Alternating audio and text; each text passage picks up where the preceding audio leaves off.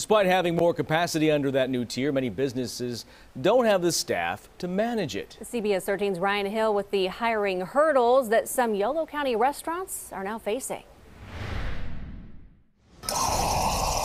Yolo County restaurants may be toasting to the orange tier in the 50% indoor dining capacity that comes with it. But finding people to make that adjustment has been a struggle for people like Danielle Betancourt. She's trying to fill several positions at the Streets of London pub in West Sacramento.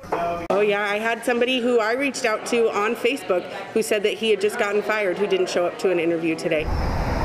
The owner of Pete's Restaurant and Brew House in Woodland in the same boat. Now we're going weeks without anybody showing up for even an interview. She says one of the biggest problems bringing on new hires, the yo-yo effect. That also comes with the state's tier system. At first, I was able to maintain 80% of my staff, and then the second time we shut, I lost another 10%. The third time we shut, I lost another 10%. And, you know, people are going, well, I can't be in a job where it's not secure and I have to feed my family.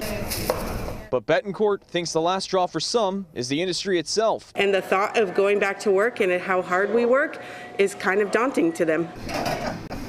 50% capacity indoor dining on the table, but with the side of reality for many. Absolutely. Yeah, not at this time. I mean, it's going to take us months to get back to where we were. I want to give the best possible service, and it's hard to staff appropriately when I can't find people for the positions. A tough break for some restaurants, preparing to serve more customers with fewer employees. Stay strong. We got this.